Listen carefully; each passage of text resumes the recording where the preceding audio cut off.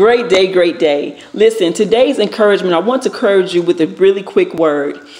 God, he said in his word in Hebrews 13, verse 8, very short but precise passage of scripture, that God is the same yesterday, today, and forever. Listen, that is the heart of God for you. That is the heart of God when you are in the wilderness. That is the heart of God for you when you enter into the promised land. He does not change. And that word is a word that you and I both can stand on with assurance and confidence, because we know that his word doesn't fail, and he is not a man that he should lie, and neither is he the son of man that he shall repent. The place in the wilderness seems unchangeable. It's a place where God is actually working all things out collectively for your good.